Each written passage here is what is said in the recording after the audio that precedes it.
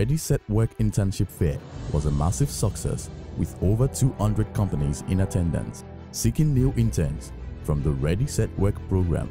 The fantastic young graduates, all looking amazing, were out to sell themselves to their prospective employers.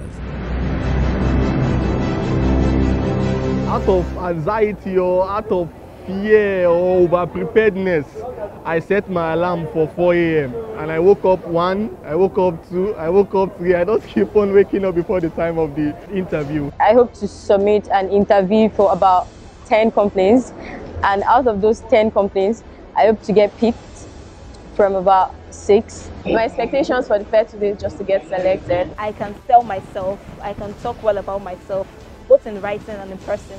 We have known emotional intelligence as helped me so far to improve my employability skills. From RSW, I've learned a lot of things such as communication skills, I've learned presentation skills. So the interviews that were faced for the past few weeks have been really helpful because most of the questions I encountered here today are based on what we actually practice. ReadySetWork has really changed my mindset about all this experience, and then if I actually get an internship placement, I'll actually be very, very glad because it's actually a stepping stone to my career growth. I've learned a lot of things from RSW, a whole lot of things. Okay, from emotional intelligence, presentation skills.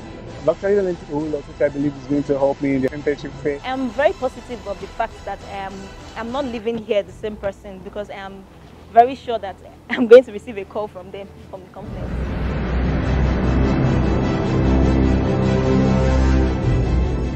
Skills I saw that were unique in them is that they were trained how to communicate effectively.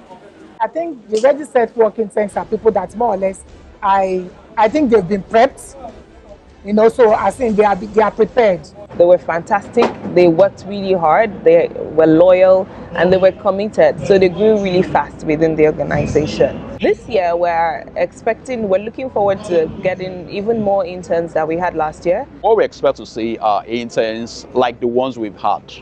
So interns that are dedicated, interns that understand and have that focus for education. The skills we saw in the interns deployed to FCMB were amazing because they were able to display these competencies.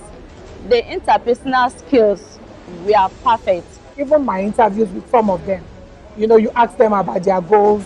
To a very large extent, they really know what they want to do. I want to say I've put in my best, and I'm more than fulfilled that I'm saying that the best we've put in, myself and the co-facilitators I've worked with and all that, are yielding the results that we so desire. I'm very proud of them. I've seen a lot of them step out of their comfort zone.